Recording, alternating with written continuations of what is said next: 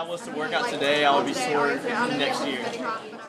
I'll be sore later because lactic acid usually doesn't build up quickly because my heart rate wasn't high enough. And as the heart rate stays low, the lactic acid stays in the muscle and finally comes forth when the heart rate rises to the optimal. So what do you think DOMS is? DOMS is when like you're watching a basketball game and like that one guy, he takes the ball and he like slams it and the other guy like kinda just whiffs and like falls on the floor and then everyone's like, whoa! That's DOMS. That's just that guy going DOMS on the other guy. That's my understanding of it. Great, thank you.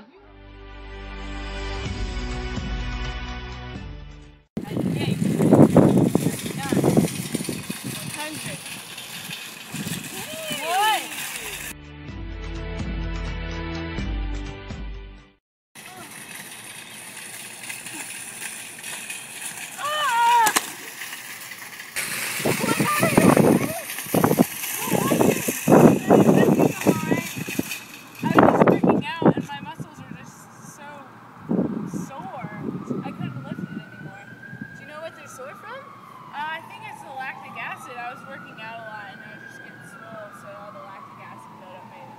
Well, actually, when you do eccentric muscle contractions, you get this thing called DOMS, which is Delayed Onset Muscle Soreness. And actually, what happens is you get these muscle tears in your muscle fibers, and it causes calcium to leak out, which then causes your protein to break down in those muscle cells.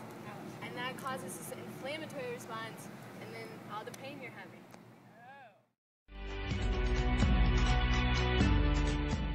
I think you can maybe... So what happens to progressive overload? What's progressive overload? Increasing intensity or duration gradually each week. Remember the 10% rule. Never increase intensity or duration by more than 10% each week. Interesting. Remember the repeated bout effect. Repeated bout effect?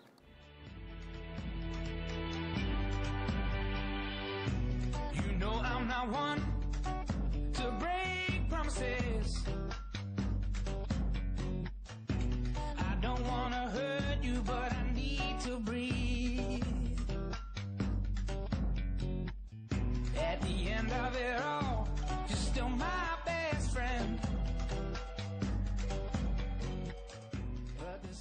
Delayed onset muscle soreness. Have you ever heard of that? I've heard of muscle soreness. Just, it's usually delayed, like by 2 days after I work out. Can you tell me more about your experience?